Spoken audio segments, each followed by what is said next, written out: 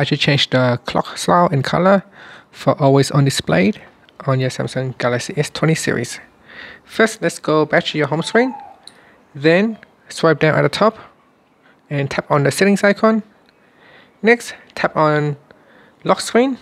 Then tap on clock style. And then tap on always on display. And here you can choose the type of the clock. And you can also choose the color of the clock. So let's say I want to choose a color, and then tap on done, and then tap on the home key to go back to your home screen.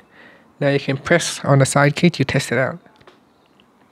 And that's it. So this is a new color right there. And that's it. Thank you for watching this video. Please subscribe to my channel for more videos.